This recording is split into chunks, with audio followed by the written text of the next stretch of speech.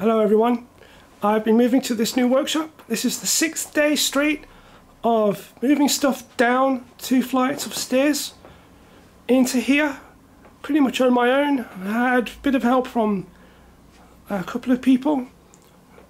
Still getting settled for tools, so I'm not being able to do much work.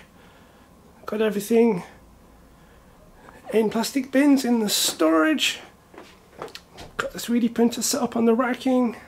Then lots of things that are reused for parts, a few mixers that need repairing, and then we've got more racking over here, which I've got lots of turntables that need bringing down.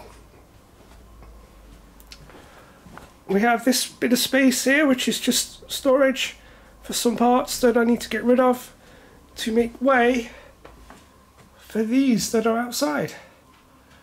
So this is the new workshop space. It's about 1/3 as big as the 2 rooms that I had before, but they were split into 2.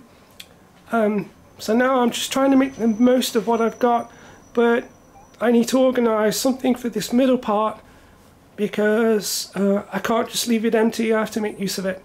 So that is where I am at the moment.